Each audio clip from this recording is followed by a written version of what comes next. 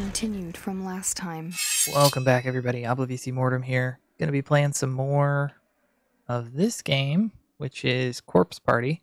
So far, things have gotten a little bit spooky. We've been transported to a different school than what we started out from initially. There were some ghost stories and stuff.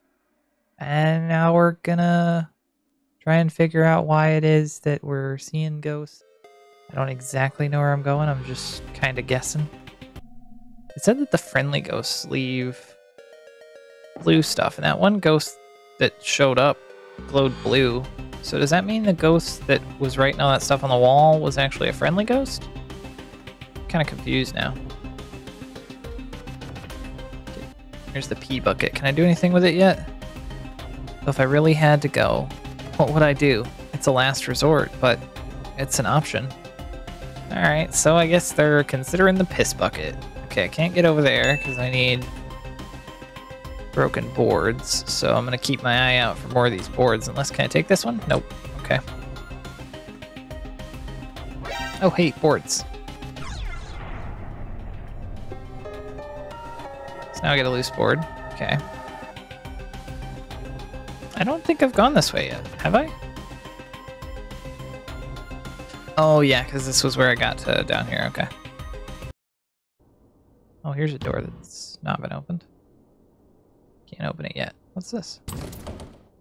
The door is nailed shut. It definitely won't be opening anytime soon. Okay, basement. Do not enter under any circumstances. Principal Takamine Yanagihori.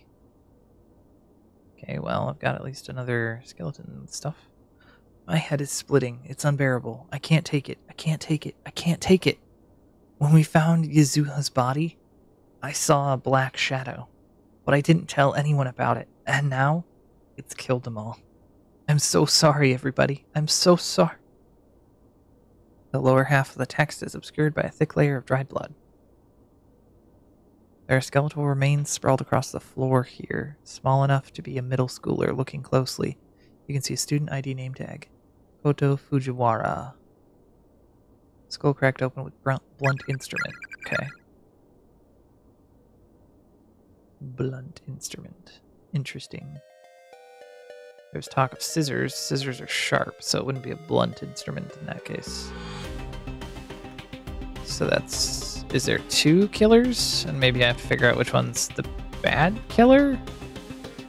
Place the loose boards. Let's do it! Where do we get to now? We're going up. Gotta go up a level to go up a level. Oh, what was that? What was that? Okay, well, it's not here anymore, so I'm just gonna assume it left. Do not vix me or the count. See. Some of the letters have faded away completely, making it difficult to place together what the sentence is saying. I feel like it says something about a student council, but I don't know what. There's a crumpled piece of paper on the ground. It seems to have fallen from the corpse's left hand. God will surely save me. Pile of haphazardly strewn human bones is heaped upon the floor. Upon closer examination, a student ID name tag can be seen jutting out from one side. Sasha Sinonome. Ribcage smashed in with a blunt instrument. See, if it's a blunt instrument, that wasn't the scissors again. Boys' room to the left, girls' room at the end of the hall. There's a clump of unidentifiable meat inside the rusted bucket, completely crawling with maggots. That's kind of gross. Smell of ammonia is almost staggering here. Nothing in there. Nothing in there. Whoa. Shut the goddamn door. Well, what the hell was that? That was either an actual voice or an auditory hallucination. And I really don't want to know which is more likely. I'm brave. I guess it didn't do anything.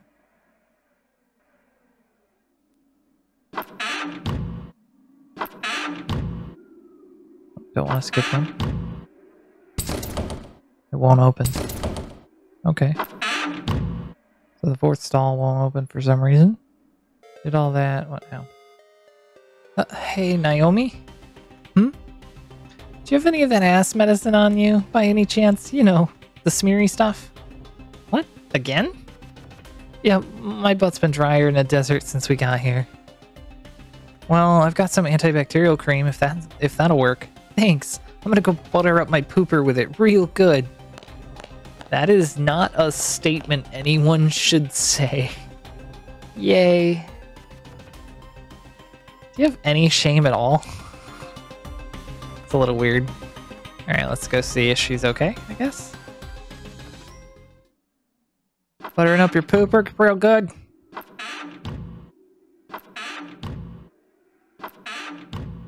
Oh, she can't be in that one, right? Seiko? Hmm? Nothing. Just checking to make sure you're here. Okay, so I guess that one doesn't open anyway, because she's in it. So what do I do now? Go looking around without her? Big brother. What? Was that Yuka? So, is Yuka the girl that was just with me? Is she crying to her big brother? Seiko? Nothing. Just checking to make sure you're here. Sorry for the wait. Thanks for the cream, Naomi. Put her there. No problem. Hey, wait. Was that stall open? I thought that stall was locked when we were in here before. Was it? I didn't have any trouble getting in. Fine. I guess I'll let you off the hook. We have bigger things to worry about after all. I actually just heard Yuka's voice out in the hallway. I think it was coming from downstairs. Really? Let's go check it out. Right.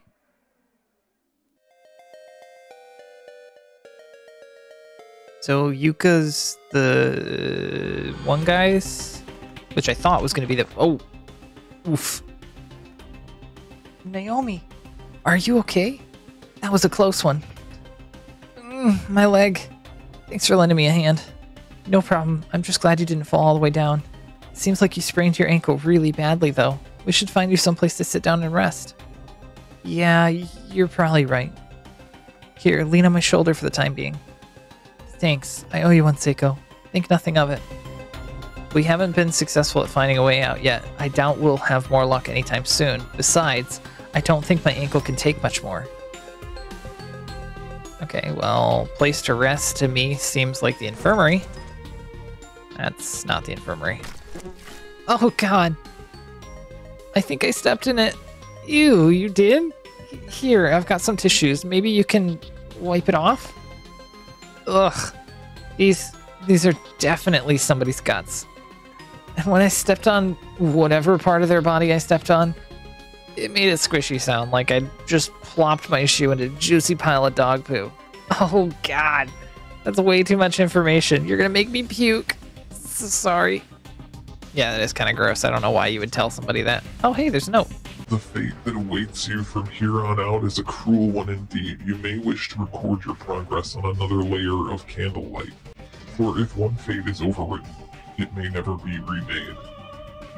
Playing the odds and creating multiple paths for yourself is one of the basics of survival.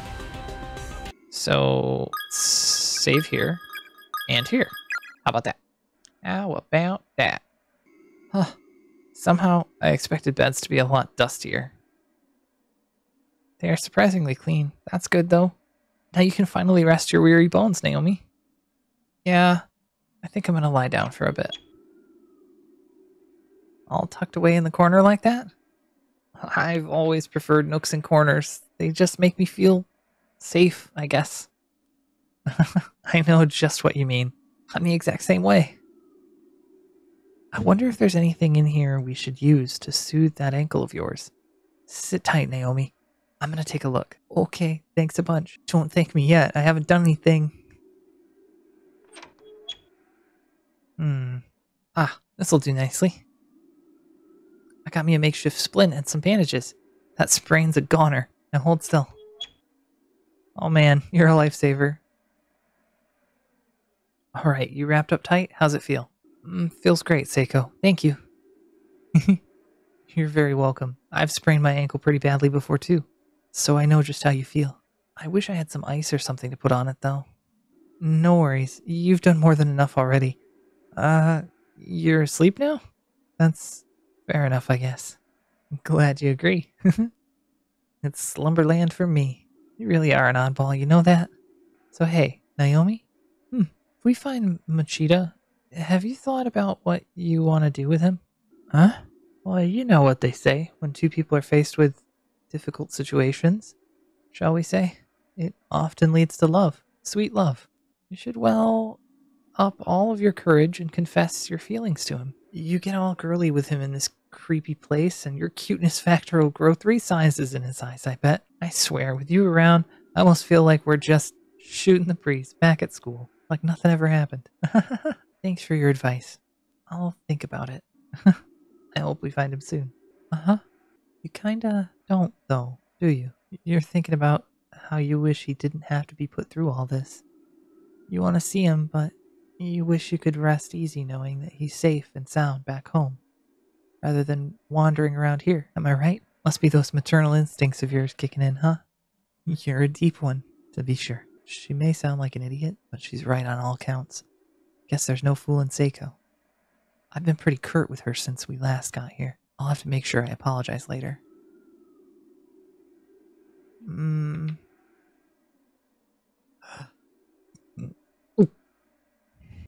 And what was that exactly? Sorry. It's just that when I see that ass of yours, I start to drool. You are so weird. Big brother. That was Yuka again. I heard it too. I'll go take a look. You stay here and rest, okay? I'll be back in a jiffy. I don't think that's such a good idea. I should go too. I insist. Don't worry, I'll be fine. Just keep that ass parked on that bed. You got it? Well, but... Look, your ankle's all dressed and feeling better, right? Don't make it all for nothing. Alright, I guess I'll stay here. My ankle really does feel a lot better. Seiko has a definite knack for caretaking. Miss Yui and the others, Satoshi? I wonder what they're all doing right now.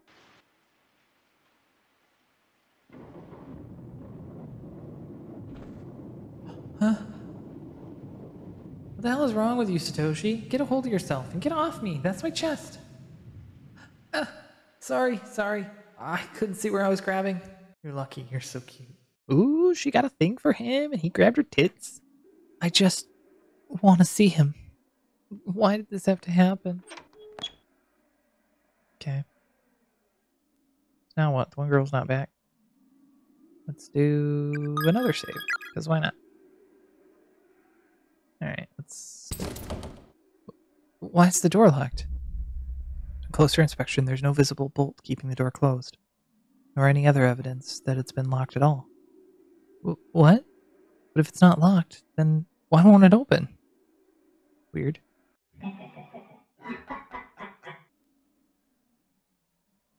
Are those children? Let's all go on a field trip together over the summer vacation. Huh? Who? What? That's kind of weird. Wait, what did that say about... There's a pair of scissors on one of the shelves, both its blades covered literally in blood. Wait, those are the murder scissors! Vast quantities of medicine. Okay.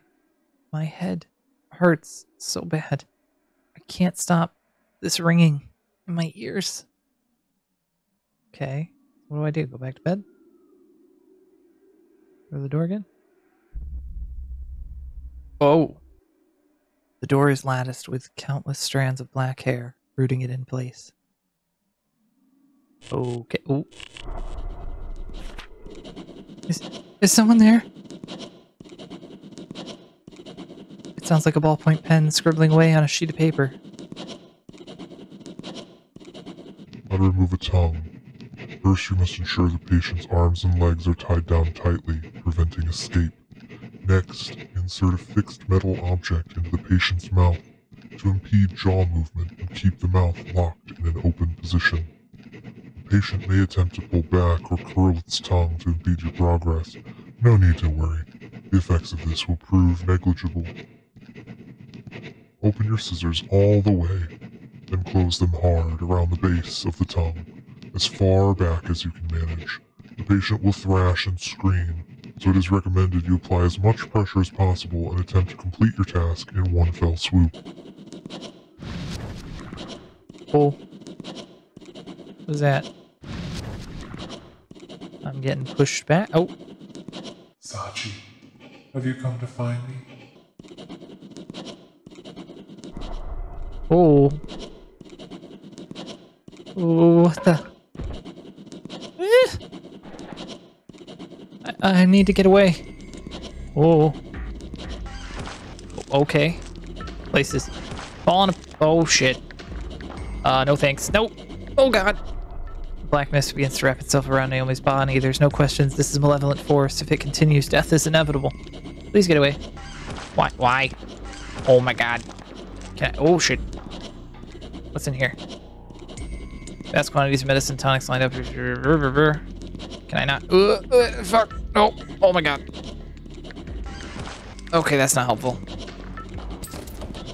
It's no use. Where did this hair come from? God help me. Try using a match to burn the hair? Oh, that's a perfect idea. Flame wasn't strong enough to do any significant damage. Oh, okay. What do I do here? Okay, come here. Alright, so I just gotta loop him. It's Dead by Daylight. Got it. And I think I get this, because there's alcohol, right? Yeah, take the rubbing alcohol. That'll do it. Very old bottle of rubbing alcohol, still filled almost all the way to the top. Okay, run. Yeah.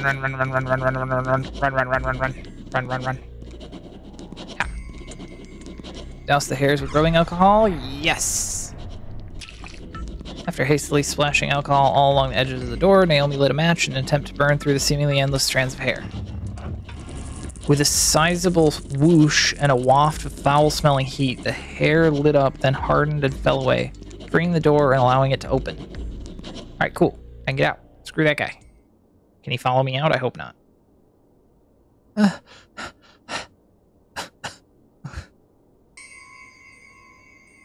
I'm going to kill you.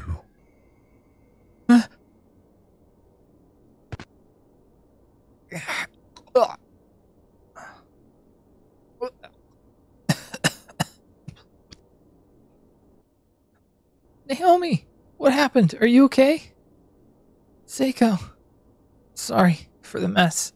What are you talking about? Don't apologize for barfing, you poor girl. Everything's okay. You'll feel better now that it's out of your system. You need me to rub your back? I think I'll be fine. Thanks, though. Did you find Yuka? Looks like we really are the only two people here. The only two living people, anyway. This place is just way too quiet. How about you, Naomi? Is your leg any better? Are you okay to be up and about? While I was resting, I was suddenly attacked by this creepy black apparition thing. What? Oh my god, are you alright? I think so. We should consider that room off limits from here on out, though. That's fine. I'm just glad you're okay. I guess we'd better keep moving then. Can you stand? Yeah. But where are we supposed to go? Well, we've already been pretty much everywhere we can go in this godforsaken school. And the only other people we've come across are all dead. Damn it, there I go again. It's hopeless. We're finished. And I'm so tired. I'm acting like a child again. Naomi, come on. It's not that bad. We'll figure something out. Class 2-9ers never say die, right?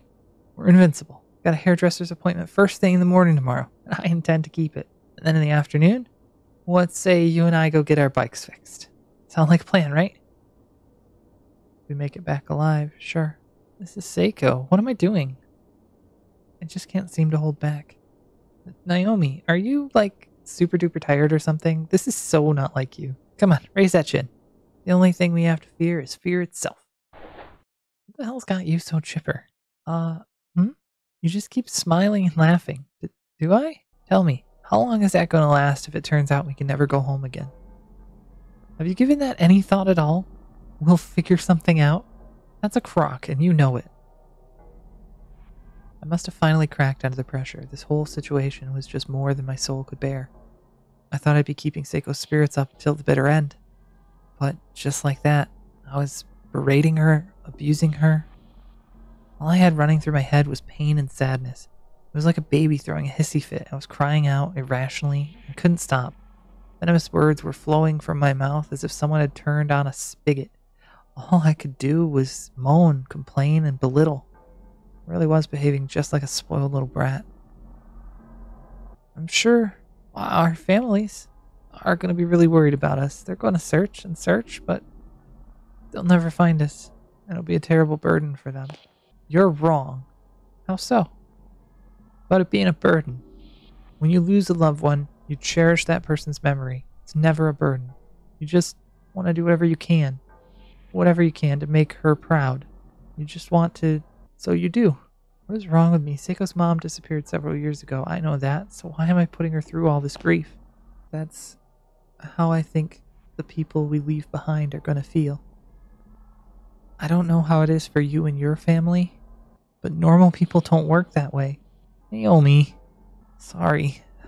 How about we split up? We can cover more ground that way. Maybe find a clue to help us get out of here. Seems like the most efficient plan of attack, don't you think? Who says things like that? I have to apologize. I want to get home as much as you do, back to my dad, and you, and everybody else. And I sure as hell don't want to make them worry about me. This is all my fault. I have to apologize. But most of all, I don't want you, of all people, to speak to me like that. Seiko, I'm sorry too, but it's okay. If that's what you think we should do, then let's split up. I'll go this way. What the hell is wrong with me? I couldn't even manage to say the word sorry. It's like this place is built to destroy friendships or something. I'd heard her loud and clear, though. She was trying her hardest to keep my spirits up, trying her hardest to make me feel better. The way I was at that moment, Seiko was just a little too bright for me. So bright that it hurt. And so, in this nexus of closed spaces where humans are scattered and imprisoned and killed, two friends who should have been thankful just for the small favor of being trapped together in this unforgiving place were quickly and easily divided. My petty obstinacy towards Seiko would come to be the biggest regret of my life, as the consequences of that heated exchange were far more dire than I ever could have imagined. I mean, I told her to say sorry. Naomi. That jerk. Wait.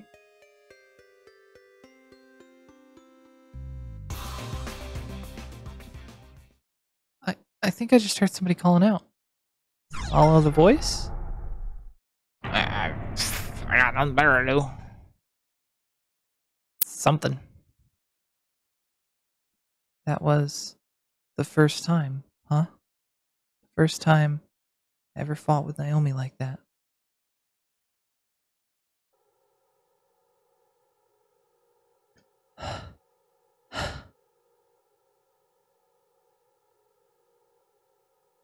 From the moment Seiko and I parted ways, the fear I'd been harboring since I got here just kept growing stronger and stronger.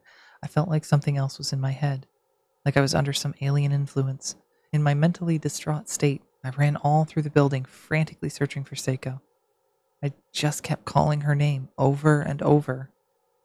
Strangely, I have no memory of where I went during this time.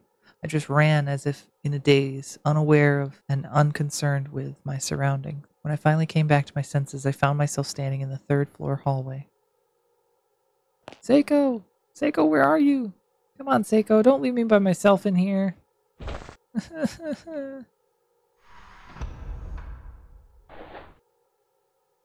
Seiko? Is that you? Whoa.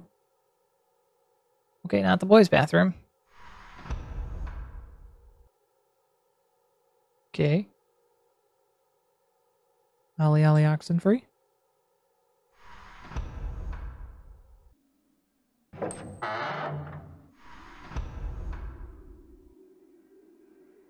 Somebody's in a bathroom stall. Not that one. Not that one. Not that one. It was the fourth one before, right? Oh, that's a creepy noise. Stall door is locked from the inside. Someone's definitely in there.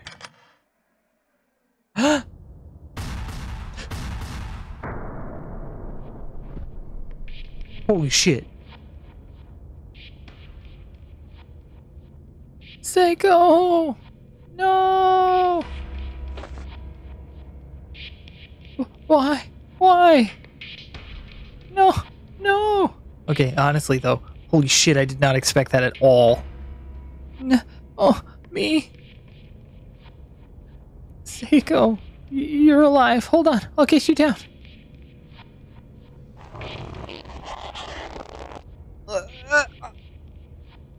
Sorry. Oh, what do I do? What do I do? The noose around Seiko's neck is attached directly to the ceiling, and there's nothing at her feet. All attempts to help her are just strangling her further. What do we do? What do we do? Strangle. No. That's just making it worse. I need a platform, something for her to stand on. Let's try that bucket. There's a bucket outside, right? Let's grab the bucket. Yeah. Clang, splurge, splutter. Ugh, this is so revolting, but if it saves Seiko... A significant number of maggots have found their way into Naomi's hands and skirt. An old, heavily corroded bucket full of moldy deposits and highly sated energetic insects. Filthy bucket. Okay. Seiko, I'm right here.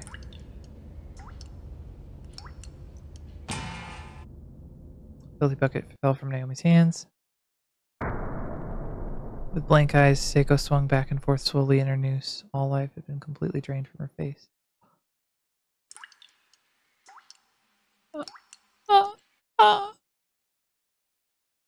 No! No! No! Why would you hang yourself? You're smiling and laughing all this time.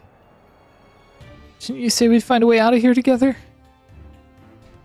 Stop this. Don't leave me. Say something. Oh, Seiko. I want to apologize for you for what I said.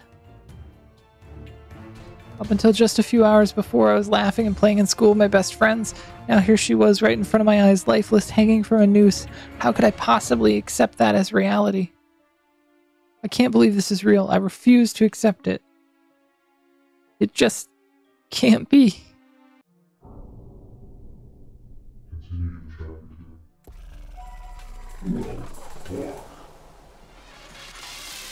Hey everybody, me and my friend Electrify made this music. He did most of the work, so check out his channel, link in the description, and don't forget to like and subscribe.